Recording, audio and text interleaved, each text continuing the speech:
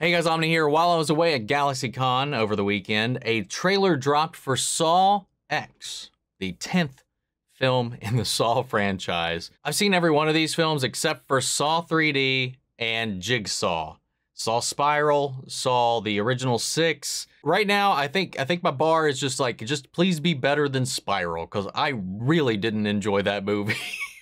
This one, though, has an interesting premise, at least in the way that it is bringing, once again, Tobin Bell back, Jigsaw himself. And from what I saw on like the promotionals for this when the trailer dropped, was that this is going to be set between Saws 1 and 2. It has piqued my interest, so I definitely want to check out this trailer. So that is what we are going to do today. Let's go ahead and give it a look. Here we go. The cancer is still spreading. I'm afraid there's nothing else we can do. There is one person who might be able to help. Our program is a two-pronged treatment outside Mexico City. The results have been stunning. Oh, interesting. You're in very good hands with us. After that, what happens then? Your whole life. God, I missed that voice. According to these scans, the tumor was never removed. How much time do I have? Months, at best. I still have a lot of work that needs to be done. Oh my God, dude.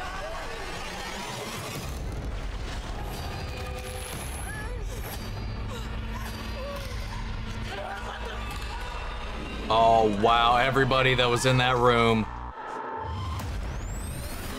Hello, everyone. It's time to play a game. You all pretended to cure me, but what I have planned for each of you is very real. Yo, is it Amanda still?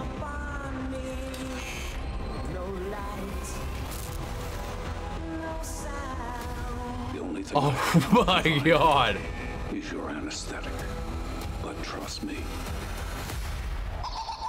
you will want to remain alert.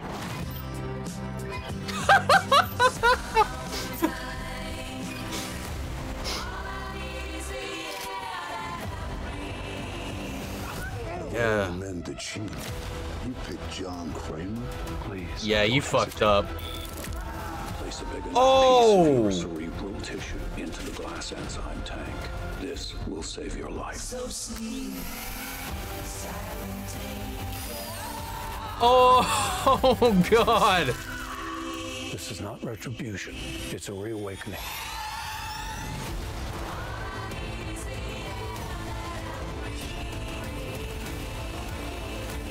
Live or die. The choice is yours. Yeah, there she is. Text, I want to play a game to a number. Interesting.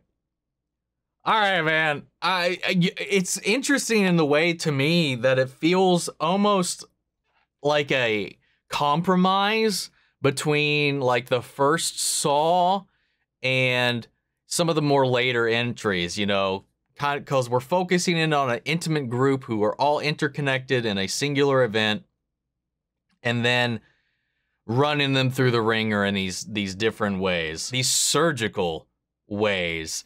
Is kind of interesting. So they promised him, what I gleaned from the trailer is that they promised him a cure for his tumor, or at least an attempt, an experimental procedure or something like that. And then they never actually did it. You know, because there was that line, it's like, it is no evidence that the tumor was never even touched or removed.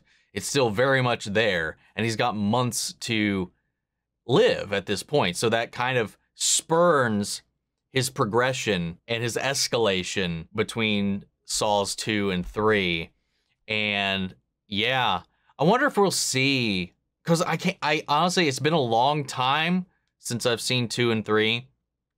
I don't know if we went that far into the recruitment / training process for Amanda. I forget about that, because we were introduced to her in the first film.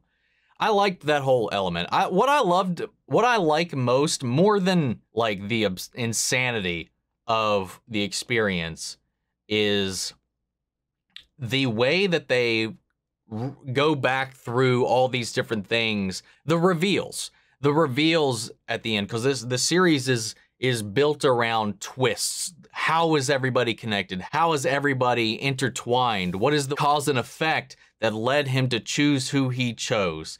The thing about this one that makes it a little bit different is we pretty much from the trailer and the get-go onward know why he chose these people. So I'm wondering if there's going to be another element in the background of that, because one of the things that's most interesting to me about these films is once you get to the end and then it's just like all the pieces just start falling into place and it's just like, whoa. It's just, I don't know, man, there's like an adrenaline filled rush that comes with that. Like on top of that, just the unsettling nature of everything in this that just always kind of has you on the edge. It's also really interesting that we're taking things back into the past for the 10th entry rather than exploring a potential future.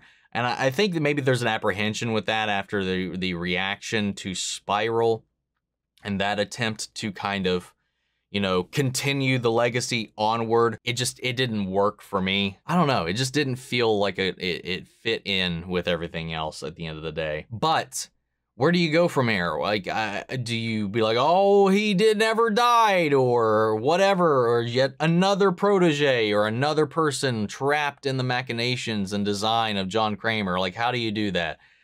So I guess the compromise here is just going back and seeing more things that we just didn't experience while he was going about his mission. I'm excited to see this. I like Tobin Bell. He's great. He's also an X-Files alum. He was in an episode of X-Files at one point. And it was Amanda, right? That is her name. Is that, I'm remembering that correctly, right? Yeah, Amanda Young. Okay. It is interesting that, and they're not doing any kind of de-aging or anything like that too. Tobin Bell though, he's kind of had like an old face for a long time. So that definitely helps him out. Amanda though, that's where it gets a little interesting. Let's do it. Let's go. But guys, what did you think of the trailer? What is your experience with the Saw franchise? Let me know down in the comments below. I would love to hear from you all. I hope you enjoyed the reaction. If you did, leave a like, drop a comment, subscribe if you're not already. And before we go, I want to shout out our channel legends, Manny Sherritt, Ryan Karen, Yori Coruscant, Margaret Grace, Melito, Robert Aguiano, Jeffrey Hale, M. Sephiroth, Jake and Trail, and Eric Official. Thank you guys so much for your continued support. But that's it for this video, guys, and I'll see you all in the next one. And until then, you want to play a game? Take care, everybody.